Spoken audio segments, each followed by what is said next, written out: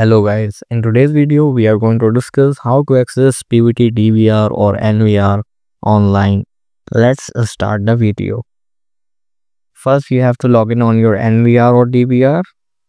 Go on the menu bar on your bottom and click on login. Just provide it the username and password. After providing the details, click on login. Then go to settings from menu and click on network option. First connect your TVT DVR or NVR with Ethernet cable to router. Then go on network.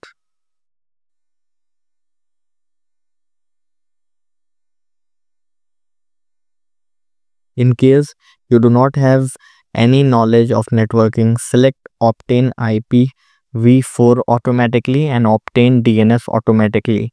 Then click on apply button in case you do not have any knowledge of networking. In my case, I have details about my networking. I have selected I have deselected these options. Remember, DVR and camera should in same network. Okay, then you can see on your top NAT tab option. Click on NAT tab option. Just enable that checkbox and select the access type auto NAT 1.0 option. Then click on apply button. You can see here the QR code. Wait for QR to get visible and NAT success to become successful. NAT status to become successful. Now on your phone, open the SuperCam Live application. I have already logged in this. If in case you are new, then log in first. Then go to menu option and click on the server list.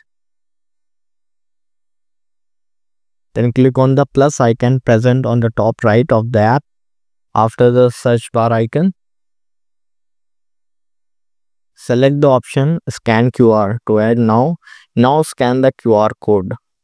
Now scan that QR code which displayed on NAT tab. The device details will be displayed on the app. Name the device and enter the password of DVR and NVR login to access the device. After providing all this detail, just click on the save button.